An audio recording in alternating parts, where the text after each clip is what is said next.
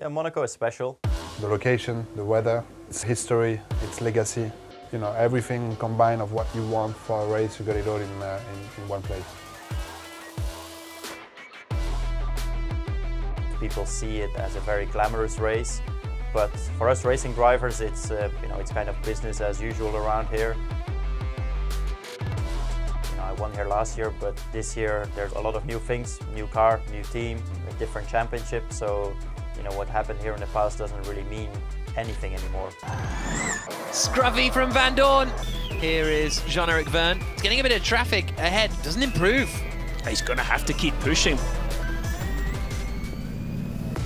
It's not because you've won a race or you've won a championship that then your job is done. Actually, I almost feel the opposite about it. Yeah, once you've won a race or a championship, the eyes are on you, and you have to confirm it and do it all over again. It might not be everybody's favourite race on the calendar, but it is certainly mine.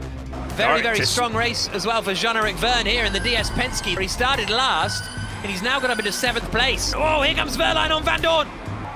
Side by side. Vergne is desperate to make a move here on Stoffel Vandoorne, but is not quite able to do so.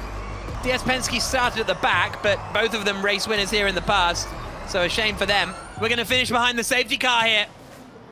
I think to be a great racing driver, you need to be good in every field. You need to be aggressive in the race, you need to be smart, know when to give up or when not to give up. I think it's the combination of the hard work and that you put with your team. Obviously, after a race, you're into debriefs, back into the data, looking how you can improve things, kind of focusing on your next target.